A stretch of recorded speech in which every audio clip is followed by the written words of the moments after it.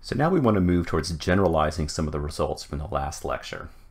So in the last lecture we talked about this case where we have a bar in compression and make a cut at 45 degrees, and we describe the forces, the normal forces and the shear forces acting along this surface internal to the material when it's in compression.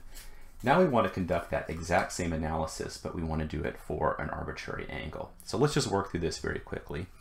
So here I have my my column in compression. I'm applying a load P, and we'll describe the normal and shear force acting along this face, now inclined at an arbitrary angle theta rather than the convenient 45 degrees. Now just for drawing things quickly here, I made this a nice 30 degree using my 30 degree triangle here. So let's draw the force triangle for P, normal force, and shear force. So if I incline my little triangle here like this, I can draw a vector along this axis to be P.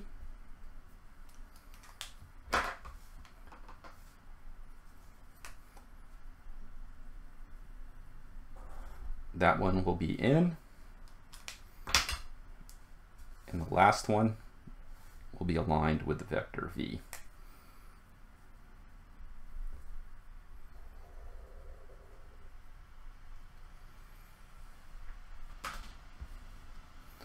So there's my force triangle for the vectors P, V, and N. And now when we look at it in this case here, since this is our 90 degree angle right here, we can see that N is just given as P times the cosine of theta, and V is given as P times the sine of theta. So that's the normal force. Now we want to get the stress. And so the stress, remember, to get the stress, we need to know what the area is of this surface here relative to the cross-sectional area of the column itself. So the area of this surface here is given as the area of the column itself divided by the cosine of theta. And you can kind of work this out and make sure that you believe me, but the easy way to check yourself is if we put in cosine of theta is 0, meaning that the normal vector is pointing that way, and the cosine of 0 is 1, so we return the right area. And at 90 degrees, that area is going to get larger and larger and larger. And so when we divide A divided by the cosine of 90 degrees, we get a really large number. So it feels right. So now let's get the stresses. So our normal stress acting on this surface is going to be nothing than our normal force divided by the area divided by the cosine of theta. And so if we put in our normal force of P cosine theta, then we get the nominal stress in compression of the column itself times the cosine squared of theta. And likewise for the shear stress, we get the following formula. Now if you remember, you might remember some of your trigonometric identities. We can write different relationships for cosine squared and the cosine theta times the sine theta as follows. So we get the following two results: sigma over 2 times 1 plus the cosine of 2 theta, and sigma over 2 times the sine of 2 theta. So now let's provide a little bit of graphical interpretation of our result. So here's our result from the last slide on what the normal and shear stresses are at an arbitrarily inclined surface, theta. Here we'll take sigma, the compressive stress in this configuration, just to be 100 for convenience. So let's plug in a few numbers here and see what we get. So when theta is 0 degrees, cosine of 0 is 1.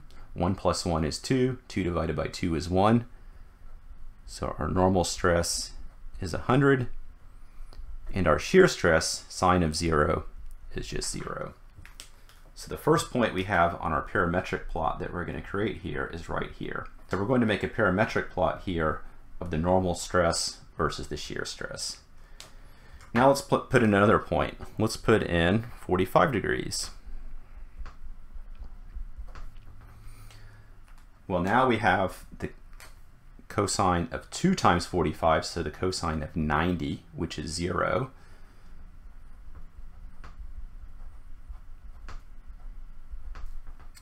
and we have the sine of 90 when theta is equal to 45 degrees. So it's also equal to theta over 2. So I locate the intersection of sigma over 2, 50, 50, and I get a point right there. If we go to 90 degrees, now we have the cosine of 180, which is -1. So the normal stress is equal to 0, and the sine of 180 is also 0, so the shear stress is equal to 0.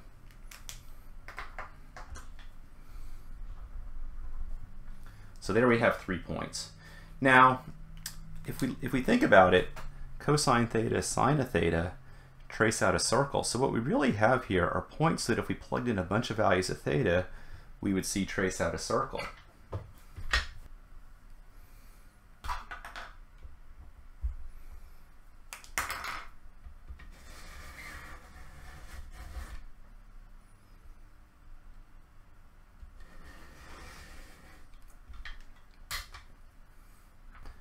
And so there it is. So now we have a representation of the state of stress as a function of angle. And so what does this mean? So we have a circle where the center of the circle is at 50, and we can see the radius of the circle is 50 because we go to 100 and 0 here. And so what that means is if we draw a line at any angle here, and we go from the center outwards, the radius of this line here is 50. This angle here, I just use my 60-degree triangle, so it means 2 theta is equal to 60 degrees. So what this means is we take our cube and we rotate it now by 30 degrees. This point here describes the state of stress.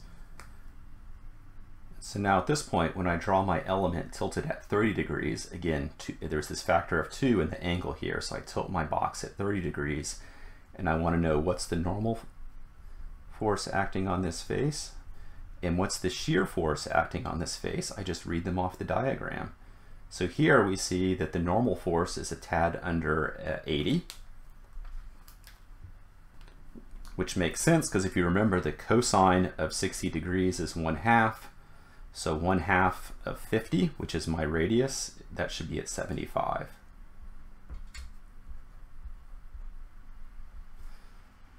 The shear I read off here looks like it's a little bit above 40. And again, if we wanted to be precise, we could use our calculator. And we would find that the calculator tells us the shear is 43.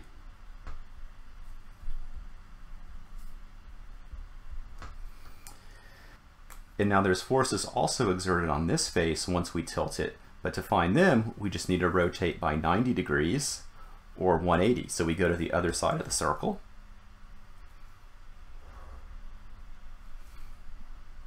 And we go to a point over here.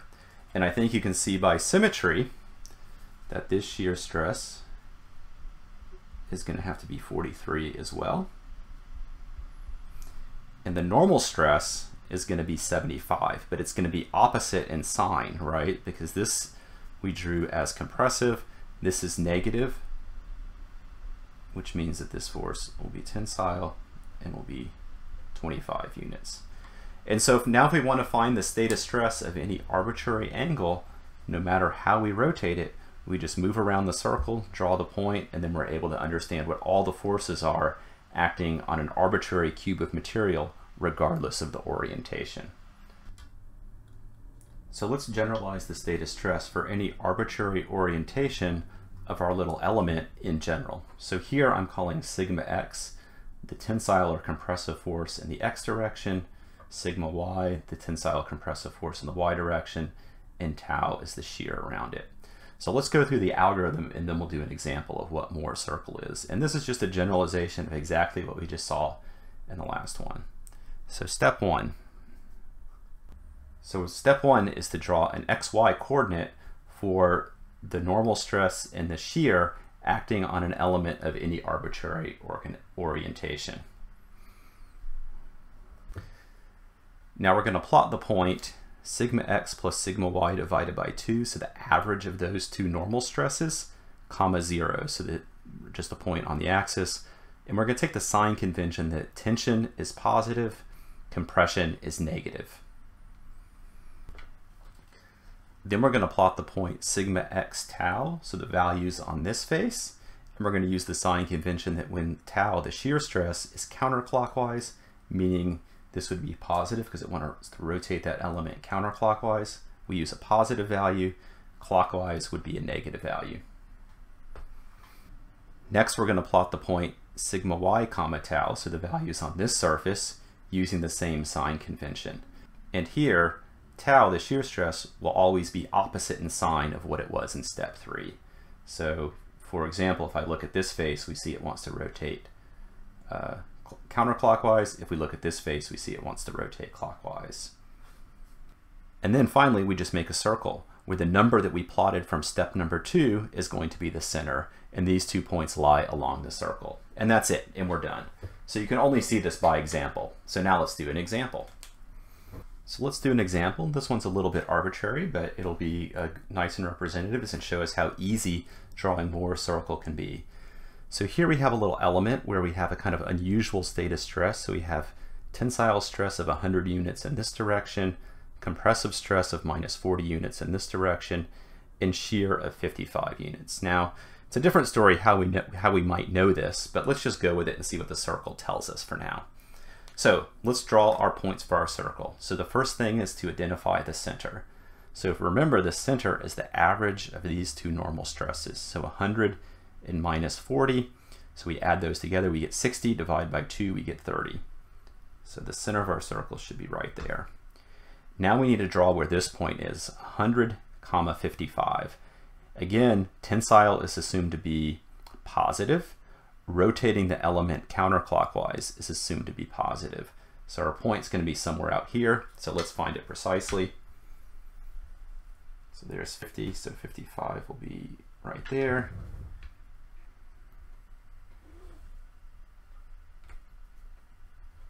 $100 will be right there. So where those two lines intersect is that point. Now we go up to this surface and we plot that point. Now here we have a negative 40. So we have to go to this point here, and the shear stress along this surface wants to rotate clockwise. So again, it's negative, so down here. And so there's the other point of our circle. Now the last step is to draw the circle.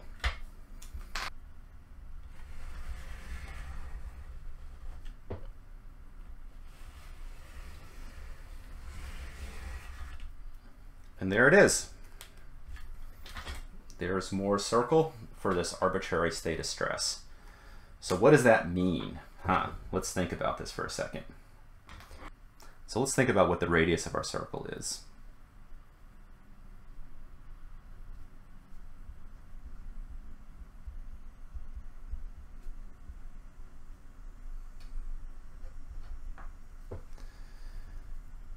Which comes out really close to 90.